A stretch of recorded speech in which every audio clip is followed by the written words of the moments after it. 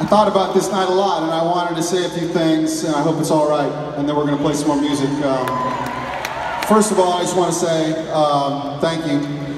I think we're all here for the same reason, and I think it's to share, and it's to grieve, but mainly it's to celebrate. Celebrate Chris's artistry, and to hear his incredible music in this great building that's had so many amazing bands in it. The way I see it, Chris was a bluesman. He had the blues, you know? And he turned those feelings into songs that made us vibrate, and they made us move. And I want to express my gratitude to all of you and to the universe that created this amazing and complicated guy. Thank you.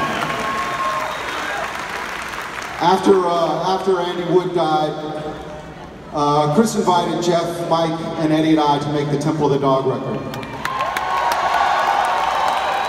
That act of kindness and his generosity and selflessness turned a tragic loss into something that we got joy from and that millions of people felt across the world.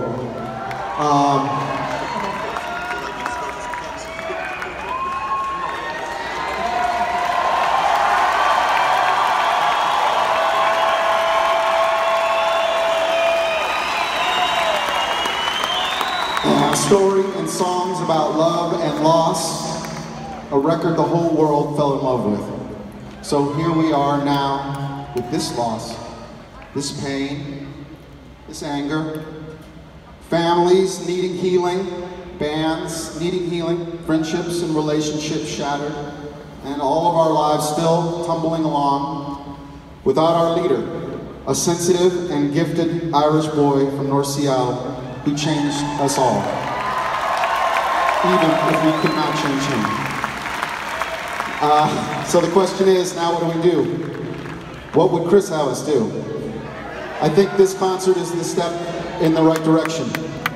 Thank you to all who helped make it happen, who donated their time and energy and hard work to put this thing on. A lot of people did this for free tonight, so I'd like to give them a round of applause. Thank you. I also want to take 1 second to recognize some folks that aren't here tonight, but that we love and miss. Chris's mother, Karen, his father, Ed Boyle, his brother, Peter and Patrick, his sisters, Susie, Katie, and Greta, and our blood brothers, Mike, Ed, and Eric Garcia. We miss you all and love you dearly. Now, the most important thing I'd like to do is to introduce you to his eldest child. The daughter of Susan Silver, our compatriot in music and art and community from the very beginning, whose vision and perseverance helped create a music scene in Seattle that went on to change the world. Thank you, Susan. Lily's humanity and sensitivity has been self-evident from the time I met her as a baby through all her 18 years. And like her father, she's a singer and an artist, an intellectual, and a wisdom beyond her years. Ladies and gentlemen, I'd like to introduce you to Lily Cornell Soda.